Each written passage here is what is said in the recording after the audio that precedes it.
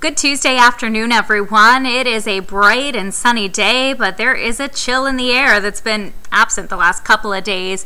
And that'll be the case later this week too. But we got to get through a couple of cooler than normal days, and today is one of them. With highs in the middle 40s, it's likely to be the coolest day of the work week despite all the sunshine. And the winds are adding to that chilly feel. Wind chills have been in the 30s. This evening will be cold. Our winds will be diminishing and the temperatures will be dropping quickly into the 30s, and then late night lows falling likely into the mid and upper 20s tomorrow morning. Here's what we're looking at for the rest of the day. Storm system passing offshore will continue to move out, high pressure building in, and that high is going to keep us dry and clear for the rest of the day today and when you wake up tomorrow morning. In fact, that high will be directly overhead tomorrow, which means sunny skies and lighter winds than today. And the temperatures will likely climb maybe a degree or two warmer than what we're seeing this afternoon. The real warm up comes at the end of the week. You can see those temperatures jumping up heading into especially Friday and Saturday. So warm front lifts north of our area, and notice those temperatures by Saturday afternoon into the 60s away from the coastline.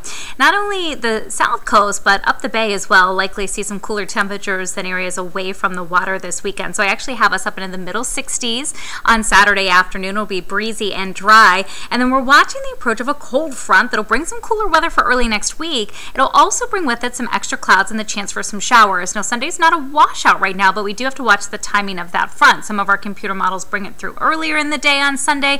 Others hold it off until late Sunday, Sunday night, even early Monday. So it depends on which computer model you're looking at. Right now, I'm leaning more towards the end of the day Sunday and Sunday night, which means we're able to squeeze in one more day in the 60s before things cool down. We'll keep you updated on it right here, WPRI.com.